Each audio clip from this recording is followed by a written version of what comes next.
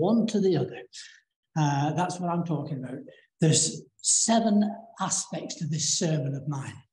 Now, just to fill you in, I preached this sermon to myself Saturday afternoon, and it went on for 20 minutes. I thought, well, that's not too bad.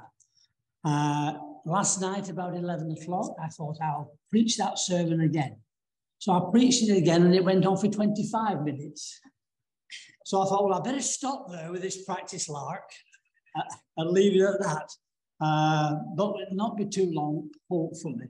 But what I just want to share with you, when I got this passage to study, I thought, yes, I love this particular passage. The Gospel of John is not like any other Gospel. It's slightly different. Whereas the other Gospels, they have lots of parables in and loads of miracles going on. John's Gospel's not like that. It just has 7 main miracles, which John calls signs. And we all know what a sign is. It's pointed to something. A signpost on the road tells you the way to go, where you're coming from. And here, John is pointing people to Jesus through the whole of his book. And I just want to just link up with these 7 signs this morning. I hope it won't bore you. It certainly didn't bore me when I read it. It enthused me with the fact that this is the God that I love and serve. And I want to pass that on to you this morning. So the very, very first sign was when Jesus was at a wedding in Cana of Galilee. He'd gone there at the invitation of the guests. Him and his disciples were there. And everything had gone smooth as silk until. We've all had those moments in lives but till they run out of wine. And when they run out of wine, Jesus's mum just simply says to the people that's in charge of the wine, whatever he says to you, do it. They'd never seen a miracle before, ever. They hadn't a clue what this Jesus of Nazareth was about, really. He'd been preaching and teaching and talking to them, and everybody was sort of hanging on his words, but they'd never seen any miracles. And here, Jesus had just said, fill the water pots with water, fill them to the brim, and then pour out to the governor of the feast. And that's what they did. They filled these huge water pots that were meant for washing and what have you, and they filled them to the brim, then they poured out. And as they poured it out, it miraculously turned into wine. And everybody around that had anything to do with it knew where it had come from. I wouldn't have liked to have been the one that poured it out to the governor first. Here, sample this. But they did. And the governor of the feast said, why is it that at a normal wedding, you would give the good wine out first, and then when people are well drunk, you would give the inferior wine out. But you have saved the best wine until now. And my friends, Jesus is always giving the best things out. And that's the little story about the very, very first sign that John writes down. He said, I'm going to write this down so that people can read it and understand just what Jesus is all about. The second sign is the royal official's son who was dying. He asked Jesus to come and heal him, and Jesus said, I'll come. Didn't need to move. Jesus just said to the man, your son will live. And as the man went away, the people from his house came to meet him and said, your son's alive. He said, what time did he begin to? And it was the exact time that Jesus told him that his son was going to live, that the miracle happened. And so the second sign that John puts in his book, the sign of this royal official whose son was dying, and Jesus healed him. And the whole household, the Bible says, believed. And that's a word that I just like to home in on this morning quite a few times, belief. John is wanting people to believe in Jesus Christ. The third sign is an awkward one, pool of Bethesda. In the city of Jerusalem, there was a pool. And every now and again, the waters of this pool, an angel, the Bible says, would come down and move the waters. And whoever got into the pool first, after the moving of the waters, was healed. And everybody was sat around. There was loads of folks there, all with ailments, some with blindness, some with this disease. They were all there under the porches here of Bethesda, waiting for the movement of the waters. And then the first person in was healed. But there was one man there. He'd been there for 38 years. You imagine that, my dear friends. When I read that as I was studying this, I thought, 38 years in the same place, waiting for the movement of the waters. And Jesus comes along and says, do you want to be made whole? He looks at Jesus as if there's something wrong. He said, yes. He said, I do. But he said, as soon as the water moves, I try to get in as fast as I can, but there's people quicker than me. They get in and they're healed, and I'm still here. And so disappointment and sadness and heartache have been this man's life for 38 years. And then Jesus comes on the scene.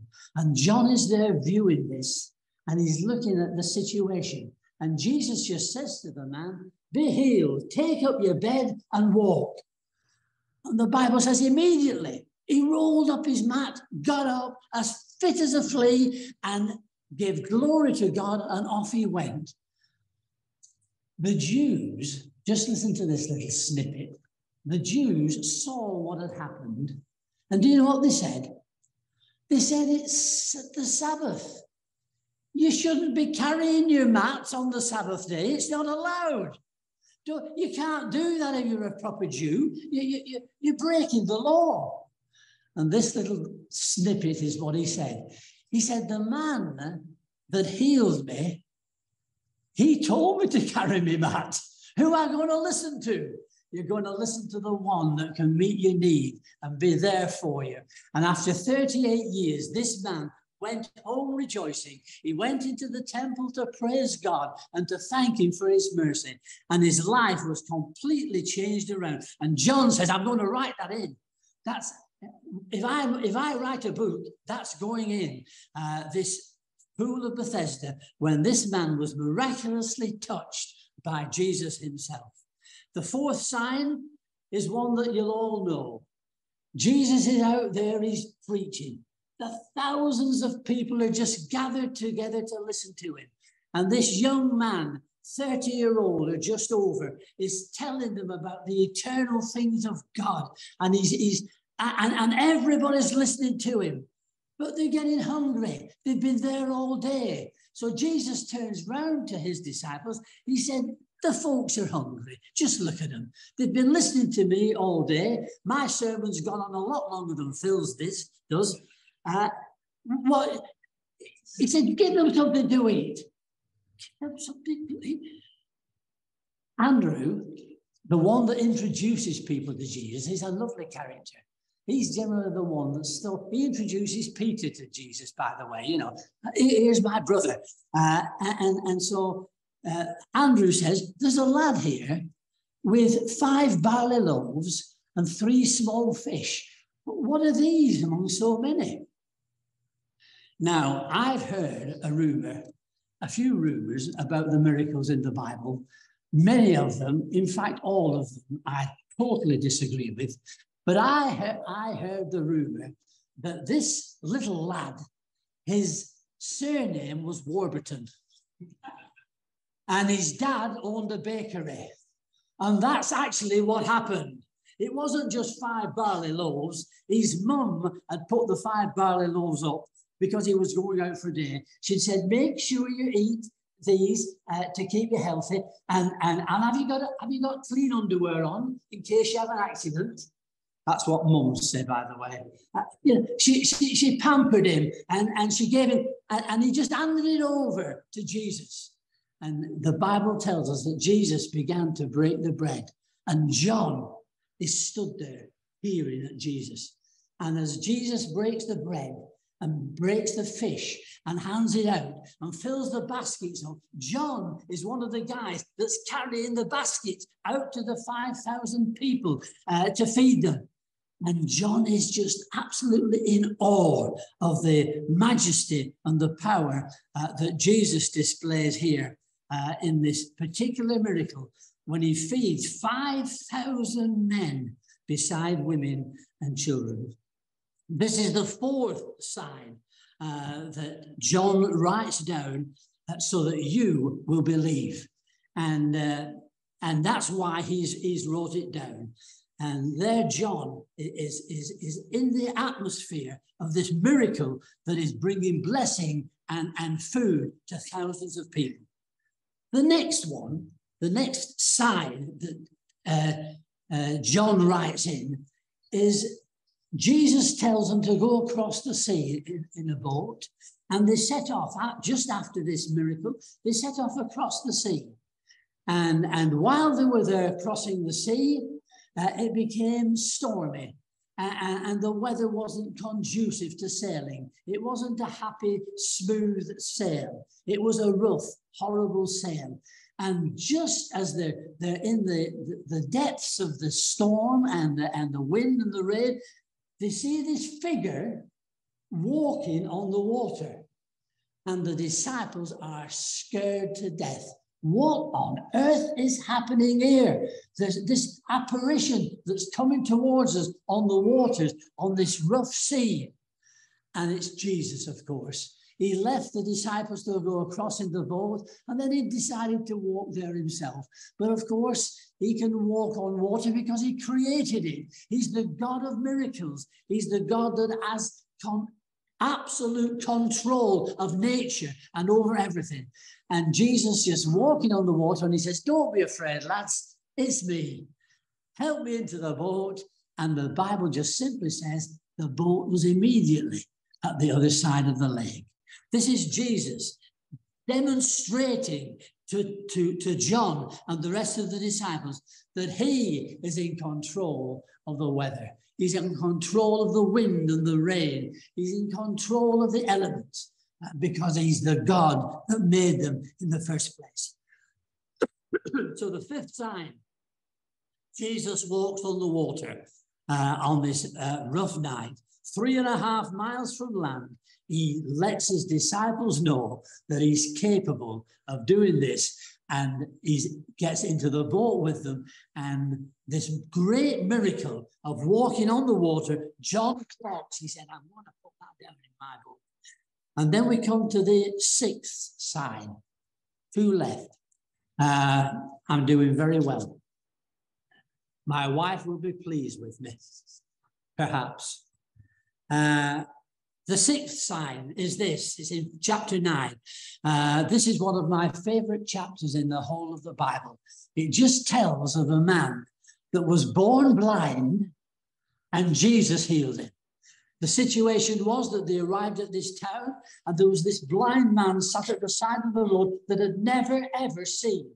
He'd never seen a person. He'd never seen a tree. He'd never seen the sun rise. He'd never seen it set. He'd never seen anything the whole of his life because he was born blind.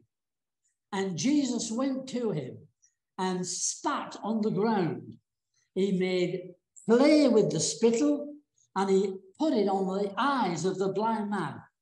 And he said, "Go to the pool of Siloam and have a wash."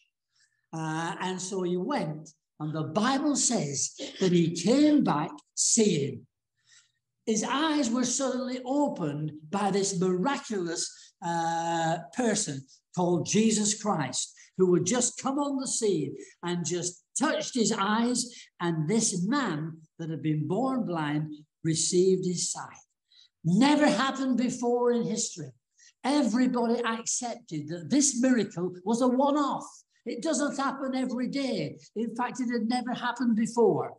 But Jesus had come onto the scene and healed this blind man. And then we have the same trouble again, because the Pharisees, the religious folks get very, very bad press, and it's no wonder, because they're just in it for the religion side. But Jesus wants to give more than religion. He wants to give life. He wants to bring blessing and healing wholeness to people.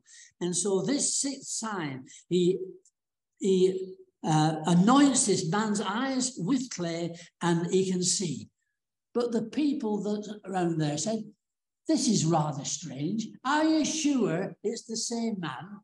We'll go and ask him. So they trot over. They say, are you the one that was born blind and you've been healed? He said, I am. He said, well, they said, how did it happen? I don't know how it happened, he said. He said, I'm just the recipient of this blessing. All I know is that once I was blind and now I can see. It's as simple as that. I don't even know the name of the person that's done it. But of course the disciples did. And John particularly, he was there watching this unfold, this beautiful story of how Jesus had compassion and he was caring for this man that was in this dire situation. And so, although it was on the Sabbath, Jesus did good. You see, God is Lord of the Sabbath. He said that the Sabbath is not something that you've got to just adhere to in a legalistic way. The Sabbath is meant for your blessing. That's why it was instigated way back in the Old Testament. And so this sixth sign was the sign of someone that was born blind, that Jesus opened his eyes. The seventh sign is this, and this is the last one that John puts in his book. The seventh sign is the sign of Lazarus being raised from the dead. Jesus was out preaching in the countryside. Back in Bethany, a little place about a couple of miles from Jerusalem, these three people lived: Martha, Mary, and Lazarus, three friends of Jesus. Jesus used to bob in for a brew on a regular occasion. Whenever he was going past this area, he would sit in and have a meal with them and sit down and have a chat. And they loved him to bits, and he loved them. But Lazarus was sick, and it looked like it was going to be terminal, this sickness. And so the girls sent for Jesus. They said, go and find him. He's somewhere up in Galilee, somewhere preaching. You'll know where he is because there's a load of crowds all gathered around him. Go and tell Jesus we need him. And so they went and told Jesus that his friend Lazarus was sick and that he was really needed in Bethany because the girls were worried sick that this situation would turn out nasty and would turn out resulting in the death of Lazarus. But Jesus didn't come. The Bible just simply says he waited 2 days. Why would he do that? Why would this man that loved this little family, because the Bible says he did, why would he wait 2 days? And then he said to his disciples, he said, come on, lads, he said, we'll go now to Bethany. They said, wait a minute, that is seriously dodgy. Because the Jews have been trying to kill you, and it's 2 miles from Jerusalem, and they'll all be there wanting to get at you. But Jesus was adamant that he was going to meet Lazarus and Mary and Martha. And so he set off on the track to Bethany. And when he got to the outskirts of the village, Martha was the first to see him. She legs it out to him, and these are more or less her exact words. Lord, if you'd been here, it would have been different. If only you'd have come a bit earlier, a few days earlier, you could have changed the situation. But Jesus just asked her to be patient and to have faith. 2 minutes later, her sister comes, Mary. She's the one that sits at Jesus's feet, while Martha does all the work. And she reprimands her for it sometimes, but Jesus sorts that little hiccup out. He says that Mary has chosen the better part, but then Martha comes around, and she, after the resurrection of Lazarus, it just simply says, Martha served. She's doing it for Jesus. But here, Jesus comes to the situation, and Mary says exactly the same thing, word for word. Lord, if you'd been here, if you'd only come when we asked you, you could have altered the situation. And Jesus just turned to them and said, where they laid me, take him to where you've laid him. And they took him out to the tomb, where there's a huge stone rolled across the front of the tomb. And Jesus is there, and it just simply says, Jesus wept. That's the shortest verse in the Bible, incidentally. Verse 17 of that chapter. Jesus wept. And everybody said about Jesus, just shows how he loves him. Just look at him. He's heartbroken because Lazarus has died. But Jesus then turns to the people and he says, roll the stone away. Get rid of the stone. Martha said, wait a minute. No, don't do that, because he's been dead 4 days. There's a bad order. It's not nice. Don't. And Jesus says, roll the stone away. And as they roll the stone away, Jesus, this lowly carpenter from Nazareth, this one that had done all these miraculous signs in front of the disciples, he just simply shouts out to the open grave, Lazarus, come forth. And Lazarus, the Bible says, came out. Don't know what's happened here. Rough up here. Where does this clip, John?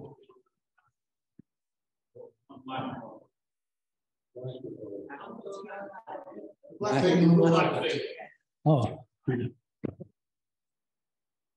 thank you. Teamwork. You need it in church. Jesus cried in a loud voice, Lazarus, come forth. And the Bible says, he that was dead came out bound, hand and foot with grave clothes. Jesus says, loose him and let him go. We heard about the linen cloths a couple of weeks since from James, didn't we, here in our church, how they bound him in linen cloths. That's the Lord Jesus. That's a few weeks farther on. But here we find Jesus raising Lazarus from the dead. This miracle have happened, and everybody that's standing around, John in particular, is just looking at this situation, looking at what has just happened before their eyes, can't really believe it, but they know that this Jesus is someone special. This Jesus is the one that is capable of raising the dead, because he is the one who created us in the first place. And he's the one that is in control of everything in every situation. So Jesus, although he waited 2 days, it was for a reason, that he might be glorified, that the people might see this last miracle that John writes about. And now, my time is nearly up. My watch is going back on. But there's one verse of scripture that sparked all this off for me when I was studying it. And I'm going to read it to you now. It's in the 20th chapter. It's the last verse, verse 30. Just listen to what it says, will you? Jesus did many other miraculous signs in the presence of his disciples, which are not written in this book, but these are written that you may believe that Jesus is the Christ, the Son of God, and that believing you may have life in his name. Isn't those two fantastic verses? I'll read them to you again. Jesus did many other miraculous signs in the presence of his disciples, which are not written in this book. John's not wrote them down, but these are written that you may believe that Jesus is the Christ, the Son of God, and that believing you may have life in his name. My dear friends, I want to tell you this morning that I believe that Jesus is the Christ. I believe that this Jesus who came to earth 2,000 years ago, born in a manger, born in obscurity, born in poverty, and went to a cruel cross on Good Friday to die for our sin. This Jesus is the Christ. He's the one that was going to come from heaven to save us, and did. And whatever Jesus set out to do, he did it because he had the capabilities. And he was the only one that could forgive sins and the only one that could die for our sins. And here, John is saying that I want you to believe it. I want you to believe that Jesus is the Christ. He's the Son of God. And then believing you may have life in his name. I trust this morning that each one of us knows a little bit about the life of God living in us. We could have come to him and asked him for forgiveness. And when we come to him and repent of our sins, which we do on a regular occasion here, we come to God and we just say, Lord, forgive us. And he does, because he can. And John knows this. And John knows that we have to believe on the Lord Jesus Christ, and you will be saved. And so my little talk to you is over. There's one other little verse of scripture. It's in the next chapter, and it's the last one. I'll just turn over the page and just read that to you as well while we're here. Verse 25 of chapter 1 says this: Jesus did many other things as well. If every one of them were written down, I suppose that even the whole world would not have room for the books that will be written of Jesus. John didn't write it all down. He didn't put every dot down and every little detail of Jesus. He didn't write these things down as such, but he wrote these down so that you can believe, and so that you in Blackburn, a little cotton town in the middle of the Northwest, we can come and we can get to know Jesus, who he is. He's the Son of God. He's the Christ that was going to come into the world to save sinners. And he did. And each one of us, we should be believing. And I hope and I trust and I pray that each one in this service this morning knows what it's like to believe in God, to put your trust in him, to put your hope in him, to rely heavily upon him throughout life. And we will finally see him in glory when the end comes. Thank you very much for listening to those 7 signs that Jesus is the Christ.